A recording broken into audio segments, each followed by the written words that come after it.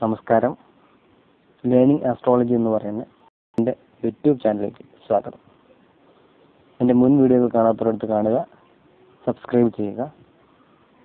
അപ്പം ഞാൻ മുൻ വീഡിയോകൾ പറഞ്ഞിരുന്നത് എന്താണ് പഞ്ചമഹാപുരുഷയോഗങ്ങളെന്നും അവയുടെ ഗുണങ്ങളും ദോഷങ്ങളും എന്തെല്ലാമെന്നും ആയിരുന്നു. അത് ഏതെല്ലാമെന്നും പറഞ്ഞിരുന്നു. അപ്പോൾ അവയിൽ ഒന്നായ ഭദ്രയോഗത്തെക്കുറിച്ചാണ് ഇന്നത്തെ വീഡിയോയിൽ പറയുന്നത്. ആദ്യമായി ഭദ്രയോഗം എന്ന് പറഞ്ഞാൽ ബുധനെയും കൊണ്ട് ഉണ്ടാകുന്നതാണ്. അപ്പം പഞ്ചമഹാപുരുഷയോഗങ്ങൾ അതിൻ്റെ ലക്ഷണങ്ങൾ അല്ലെങ്കിൽ എങ്ങനെയാണ് അത് മനുഷ്യനുണ്ടാകുന്നതെന്ന് മുൻ വീഡിയോയിൽ ഞാൻ പറഞ്ഞിരുന്നു. അപ്പോൾ അത് ഈ വീഡിയോ ഞാൻ വിശദീകരിക്കുന്നില്ല. അപ്പം ബുധനെയും കൊണ്ട് ബുധൻ മേൽപ്പറഞ്ഞ ലക്ഷണങ്ങളിൽ നിൽക്കുമ്പോഴാണ് ഭദ്രയോഗം ഉണ്ടാകുന്നത്.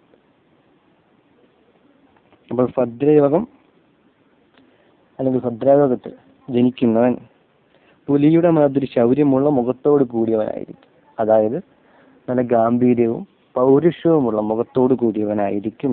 ആനയെപ്പോലെ മന്ദഗതിക്കാരനും അടിച്ച മാറടത്തോടും തുടകളോടും കൂടിയവനായിരിക്കും എന്നും പറയുന്നു.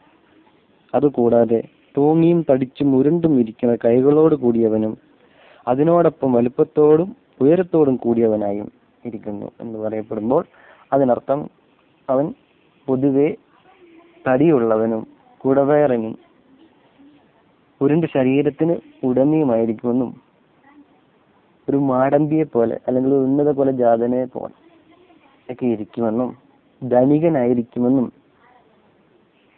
മനസ്സിലാക്കാം. അതുകൂടാതെ ബുധനെയും കൊണ്ട് ഉണ്ടാകുന്ന യോഗമായതിനാൽ അവന് ഒരുപാട് അറിവുകൾ ഉണ്ടായിരിക്കുമെന്നും അവൻ അറിവുകളാൽ ഉയർന്നു പോകുമെന്നും നമുക്ക് അനുമാനിക്കാം.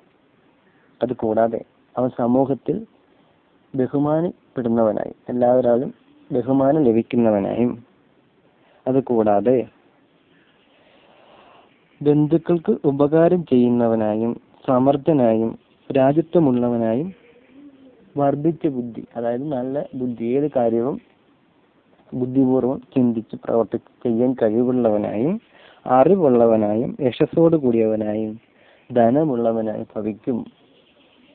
അവന് ദീർഘായുസ് ഉണ്ടാകുകയും 80 വയസ്സിനോടടുത്ത് ജീവിച്ചിരിക്കുകയും ചെയ്യുമെന്നാണ് ഭദ്രയോഗത്തിന്റെ ഫലങ്ങൾ. അപ്പോൾ എന്താണ് ഭദ്രയോഗം എന്നുള്ളതാണ് ഈ വീഡിയോയിൽ പറഞ്ഞത്. ഈ പഞ്ചമഹാപുരുഷയോഗങ്ങൾ 5 യോഗങ്ങളാണെന്ന് അറിയാമല്ലോ. അതിൽ ഒന്നാണ് ഭദ്രയോഗം. ബാക്കി യോഗങ്ങൾ ഏതെല്ലാമെന്ന് മുൻ വീഡിയോയിൽ ഞാൻ പറഞ്ഞിരുന്നു. കഴിഞ്ഞ വീഡിയോയിൽ രുചകയോഗം എന്താണെന്നാണ് പറഞ്ഞിരുന്നത്. അപ്പോൾ അടുത്ത വീഡിയോയിൽ മാളവ്യ യോഗം എന്താണെന്ന് ഞാൻ പറഞ്ഞു തരുന്നതാണ്. അതിനുശേഷം പഞ്ചമഹാപുരുഷയോഗങ്ങളെല്ലാം പറഞ്ഞു കഴിഞ്ഞതിന് ശേഷം എന്താണ് കാലസർപ്പ യോഗമെന്നും അത് ഒരു വ്യക്തി അറിഞ്ഞിരിക്കേണ്ട വളരെ പ്രധാനപ്പെട്ട ഒരു കാര്യമാണ്. അപ്പോൾ അത് ഞാൻ വരും വീഡിയോ പറഞ്ഞു തരും. ക്രമദ്രുമ യോഗം എന്നാൽ എന്ത്, അതും ഒരു വ്യക്തിയുടെ ജാതകത്തിലുണ്ടെങ്കിൽ വളരെയധികം ദുർഘടം പിടിച്ച ഫലങ്ങൾ, അതെല്ലാം നീചയോഗങ്ങളാണ്. അവയുടെ പരിഹാരങ്ങളും ഞാൻ പറഞ്ഞു തരുന്നതാണ്. അപ്പോൾ നിങ്ങൾ എന്നെ ഫോളോ ചെയ്യുക, എൻ്റെ ചാനൽ സബ്സ്ക്രൈബ് ചെയ്യുക. എല്ലാവർക്കും നന്ദി, നമസ്കാരം.